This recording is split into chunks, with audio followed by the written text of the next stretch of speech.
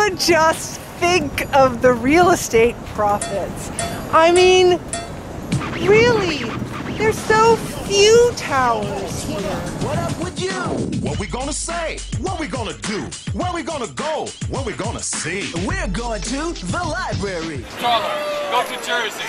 How about that? No, please! Oh. No, I can't do it. It's floodlights. Why are the real estate people calling, making decisions about the public library? Manhattan is in a dire need of luxury real estate, and that's what we're talking about. Stop billionaires! Stop billionaires! Stop billionaires! They want to sell the Mid-Manhattan Library, extremely valuable real estate, sell it off, build a tower there. They want to move out much of the research collection from the 42nd Street Library. They want to demolish the 7 stories of book stacks that hold those research materials. You're going to lose about 1.5 million books that are used by researchers in the research library. A lot of people also come to New York specifically to do research at this library. It's one of the best research libraries in the whole country.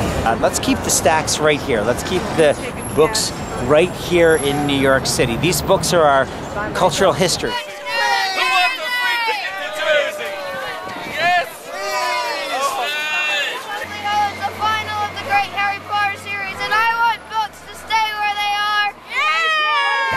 The public doesn't use this. Well, okay, the public very heavily uses this library, but they'll be fine with the smaller library across the street. That's plenty, isn't it?